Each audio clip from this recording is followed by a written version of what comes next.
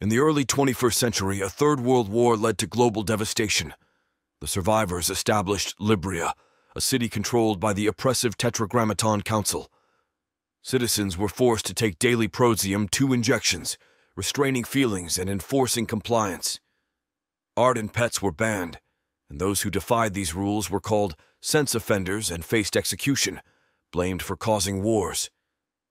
The council deployed skilled enforcers known as clerics, trained in gun kata, to ensure compliance. Beyond the urban limits lies the Nether, a forsaken territory that was a hub for illegal activities. Clerics John and Errol, along with their specialized team, launched an operation against the rebel faction, the Underground. As the team confronts rebels barricaded in a building, John, armed in both hands, charges inside while his comrades engage in a shootout outside. In the dark, he stands unharmed as rebels fire at him. When the gunfire ceases, John utilizes gun kata, a technique blending geometry and psychology, to take down the rebels with precise strikes while staying safe. After everyone is deceased, upon searching the building, they uncover a vast art collection, including the Mona Lisa. Confirming their authenticity with a scanner, John orders the artwork to be set ablaze. During their return, Errol discreetly takes a book, intending to handle the evidence privately. In the city, Father appears on screens, praising the Prozium system for achieving peace, earning cheers from the public. Father consistently appears on screens, yet he remains elusive in person. Upon his return to headquarters, John promptly reports to Vice Consul Dupont, earning commendation. Intrigued by John's ability to detect strong emotions, Dupont inquires about his family. John, emotionless, reveals his wife's arrest and incineration as a sense offender. Dupont reprimands him for not recognizing his wife's criminality as a cleric. Later, John becomes suspicious of Errol's actions and discovers Errol's negligence in logging evidence for weeks, involving the Book of Today. Determined to investigate, John ventures into the Nether and catches Errol perusing the book in a deserted chapel. Confronted by John, Errol mourns humanity's emotional loss, longing for a return of feelings. When Errol tries to reach his weapon, John acts faster, ending Errol's life. John conceals Errol's face with a book before meeting Brant, who will now be his partner. John aspires to match his skill. Later at home, John's son Robbie mentions seeing a crying boy and considers reporting it. Instead of Dad, Robbie addresses John by name. During a dream, John recalls the day his wife was arrested due to being a sense offender. The memory still haunts him, and the next morning, an accident shatters his Prozium vial. Robbie urges his father to replace his Prozium, but the Equilibrium Center is closed due to terrorist threats, directing people to another sector. When Brant arrives for a mission, John conceals his lack of Prozium. They visit a woman named Mary and raid her house, and John hesitates when he shoves her into a looking glass, recalling his wife. After the mirror is destroyed, they find an illicit room. Mary grabs an officer's gun and aims it at John. He prevents Brant from shooting her, opting to use her to know about the Underground. Later, Mary undergoes questioning at headquarters. John inquires about other rebels, but Mary redirects the conversation, questioning his life's purpose.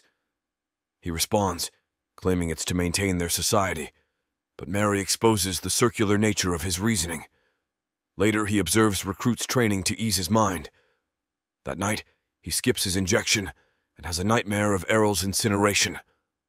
Waking, he peels away the window tint, experiencing the sunrise's beauty, evoking emotions like awe. Rushing to the bathroom for the syringe gun, he hesitates. Before work, John drops Prozium vials, destroying them.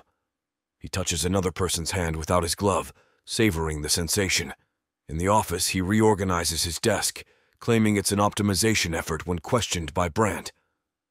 On their next assignment in the Nether, the officers confront rebels. In the heat of the gunfight, Brant defends John from an attacker. John inadvertently shares a moment with the fallen man, feeling troubled. As the officers eliminate the rebels, John discovers a hidden room with illicit items. Among them, he discovers Beethoven's Ninth Symphony on vinyl and spins it, deeply moved. Afterwards, they destroy everything, but John keeps a book. They come across puppies, puzzled by their presence, wondering if the rebels considered them food. Brant orders the officers to eliminate the dogs, and John hesitates but ultimately complies. Amid the grim task, a puppy escapes and seeks comfort from John, who protects it, claiming it needs testing for diseases. Later, John questions Dupont about the rebels' killings, advocating for arrests and interrogation as per the law. Nevertheless, Father's decree demands the immediate elimination of rebels upon discovery. John secretly keeps a ribbon from Mary's belongings and visits the Nether, unaware of Brant's surveillance. Officers surround him, requesting his ID, which he stashed within his jacket. The puppy, now his companion, remains loyal as John finds himself in a tight spot. After an officer apologizes for the mistaken identity, John's puppy inadvertently alerts them to the trunk's contents. Subduing John, he manages to disarm the officers and swiftly dispatch their backup. He kills them and escapes with the puppy. The following day, John conceals his Prozium vials behind the bathroom mirror, anticipating a sword training session with Brant. As their duel rages on, Brant teases John about the mysterious Nether murders, celebrating the slain officers and predicting a crackdown on rebels by the Council. The fight ends in a draw, and the duo ventures into a new Nether sector. While exploring and clashing with foes, John encounters rebels. He guides them to safety, defending them from approaching officers. After defeating the officers, he searches for the rebels only to find they've been captured. Brant, expecting this, asks John to execute the rebels, but John declines, leaving it to Brant. John then approaches Dupont, expressing readiness to serve Father against the resistance. Dupont assigns him the mission to dismantle the underground. Later, John apologizes to Errol's body in the morgue. John stumbles upon Errol's photos, noticing one with freedom. He questions Mary about Errol, showing the picture revealing their connection. When Mary stays silent, John admits to Errol's death, provoking a hostile reaction. Amid the struggle, John's emotions resurface as he recalls his wife. Examining the photo and its inscription, he recalls the Freedom Reading Room where Errol met Jurgen. John clears the room, coercing the teacher. John encounters Jurgen, who discloses rebel surveillance.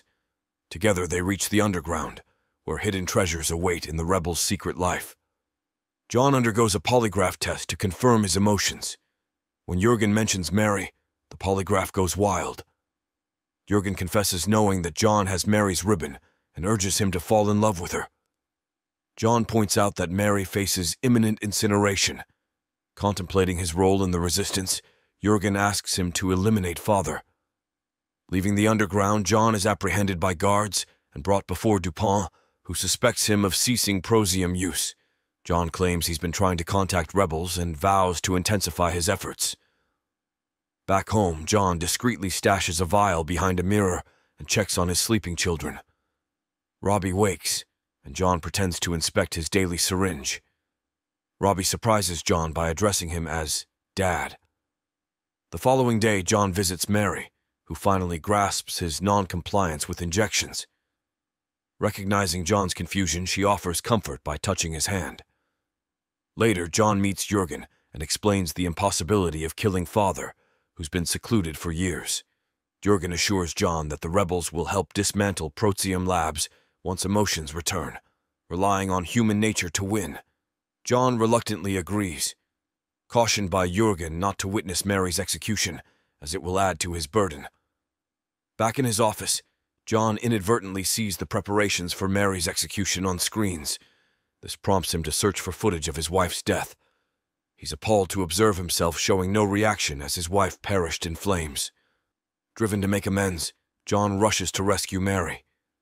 Tragically, he arrives too late, with Mary already inside the chamber, and the machine's turbines engaged, preventing any interference due to the risk of an explosion in the streets.